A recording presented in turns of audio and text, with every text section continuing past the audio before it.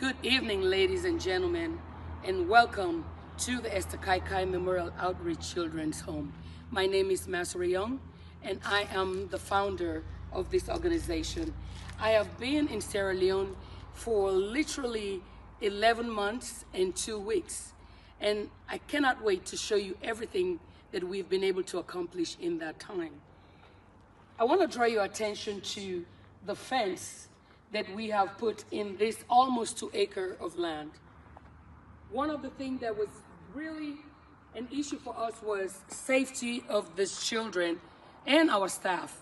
We've been able to create this huge fence. It's about 12 feet high. We have gate at the top of the building and another gate at the lower end of the building. Also drawing your attention to the walkway of tiles, we have been successful in tiling about 15,000 square foot of space inside and outside, and we still have some exterior spaces that have not been tiled yet, but that will be on the next project when I come back to Sierra Leone. I mentioned earlier about safety. Safety is paramount to us. And here in Sierra Leone, some of the things that you must do in order to ensure, in addition to the fence, is to have security guards. We have security guards at every window of this building. Not just the windows, but also at the main entrance and the back entrance. So I am proud to say that we have done what is humanly possible for us to ensure the safety of the children. You can see that the building is painted. I'm really excited about that. We've painted inside and outside of the building with the exception of 3 rooms. And the reason those rooms were not painted is because they house a lot of the children's space and things that we'll need once we disperse things throughout this building. I have given so much time to security and safety, but also the welfare of the children. We've ensured that in the time of me doing all of this building, we ensure that they have great quality education. 80% of our children are in private schools, and that's because the government school system is not that great. So we have to invest in their education. We've invested in their spiritual growth, and we ensure that they have 3 meals a day, every day. I also want to show you some other things that we're doing on the outside of this grounds. Over there, Brahma, if you can turn the camera to this building. This is an exterior bathroom. We have 3 bathrooms and a shower. Because we know we have a lot of boys, 19 boys and 6 girls. They're not always gonna run inside the building to use the bathroom. So we have started our outside bathrooms for them to be able to relieve themselves while they're out here playing. And also, there is another building to the side of this bathroom, which is going to be a storage facility. When we ship things to from the United States to Sierra Leone, we don't want to crowd the space for the children. So we would like to have another place where we can store some of their things. And so this is what this is here. Alongside to that building is a small area that we have created for our chickens. We want to be able to have our own eggs and save some money by having some livestock and our chickens for the children to have fresh and healthy chickens to eat. Now here is the building for our goats. We lost one of our goats yesterday. They just had a baby. She had 2 kids and she passed away. And we're really sad about that. But we are now providing everything that we need to be able to provide safety, not just for our children, but also for the staff and the animals. I would like to take you inside so I can show you some of the areas that we have completed. So stay tuned as we walk our way in there.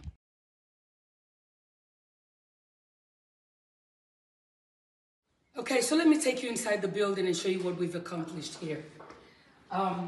This, of course, is the main foyer. We still have a few things that needs to be done here.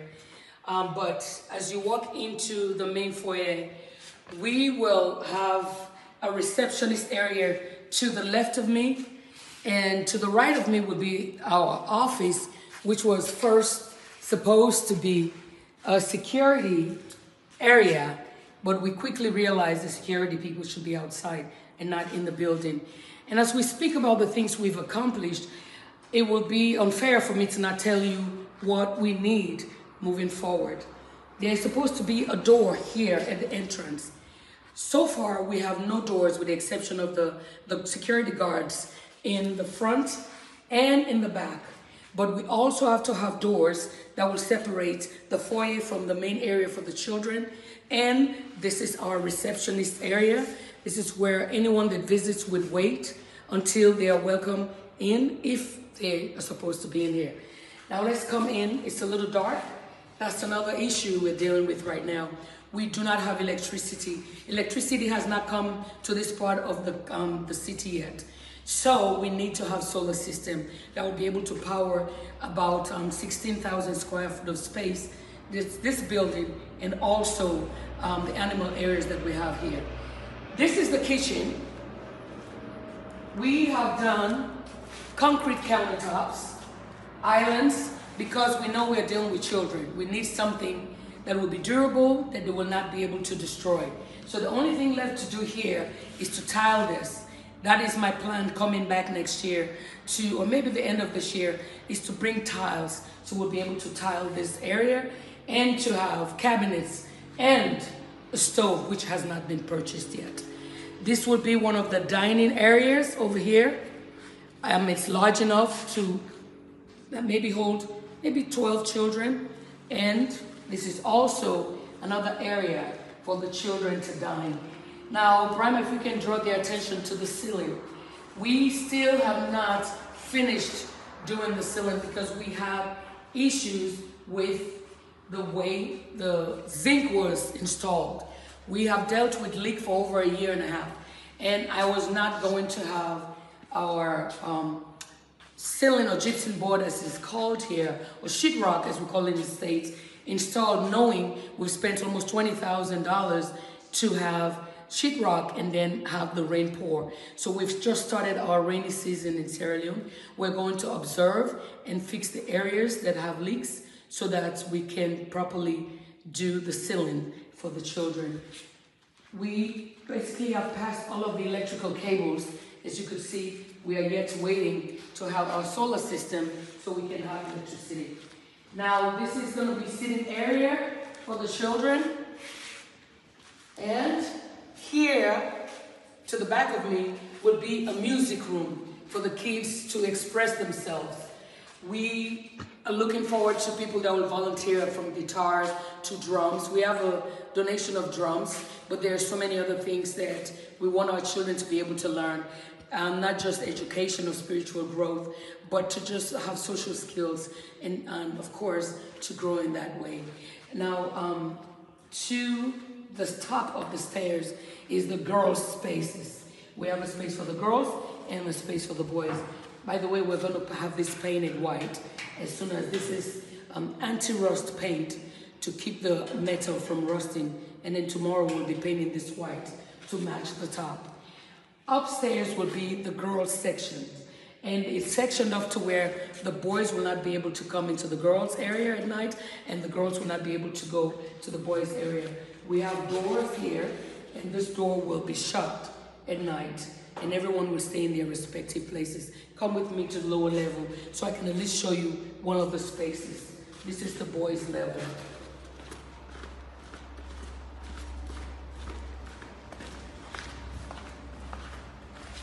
It's not extremely clean down here, and there's going to be echo because the place is empty. But let me at least show one of the bedrooms. Let's come to this side, brother, so they can see the size of the bedrooms. All right, this room is large enough to hold a lot of children. And again, like I said, we have windows and we have guards of protection. The room has been painted. Some of the wires have been passed through. We are yet waiting to have our solar and also to have backup generator to light up this space. let me show you another area which is an extension of the bathroom.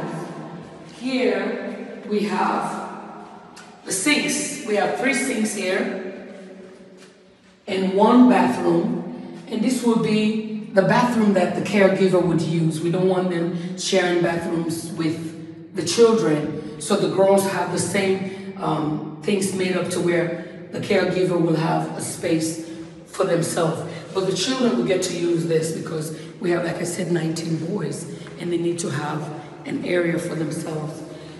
Now, this is the main bathroom. We have 3 additional sinks. And to the right of me will be a storage area for them to hang their towels. And as you walk into the bathroom, we have 2 urinals over here for the boys. It's been already unplumbed, of course. It's just a matter of us getting the urinals put in place. We have toilets that have been installed.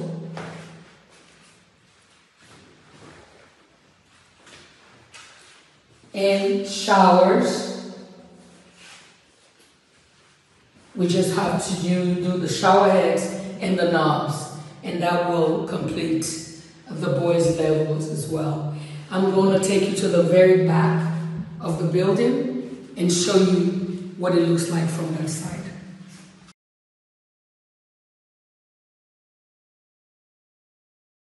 From the inside kitchen, we have an outdoor kitchen. It would be impossible to have a building in Sierra Leone without an outside kitchen because we cook with charcoal, we cook with wood, so there needs to be a space that we can cook, especially in the rainy season, without having to go outside. So once again, here we'll have sink for us to wash dishes, and we have drainage here, so the water can go down and it would actually go outside of the building. It's really, really nice area. Once this is finished, it's going to be really beautiful. This is the door that is our security door for now, and this will keep things protected and private. And we'll have another door right here as you enter the building. Now let's get down to the stairs.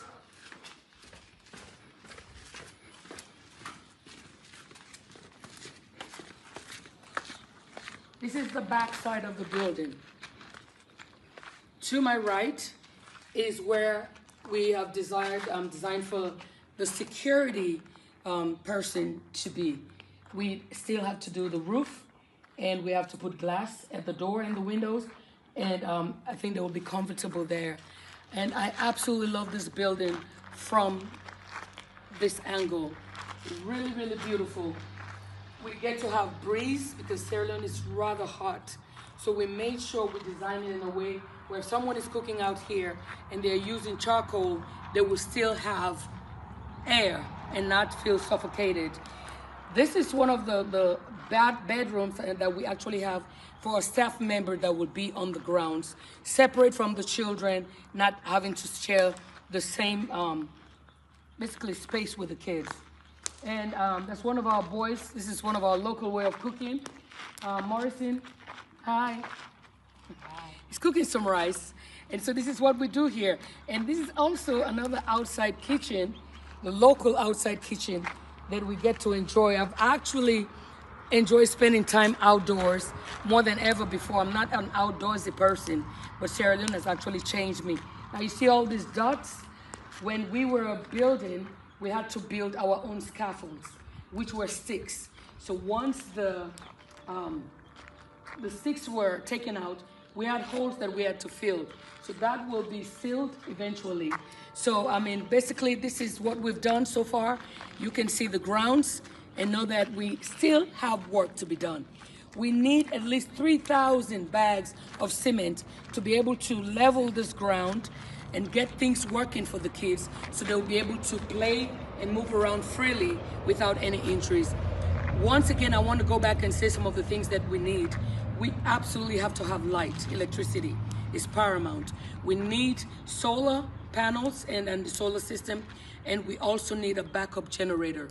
What we also need for sure is transportation to bus the children from this village to their schools, which is about maybe 20, 25 minutes. Right now we're doing that in a Toyota car.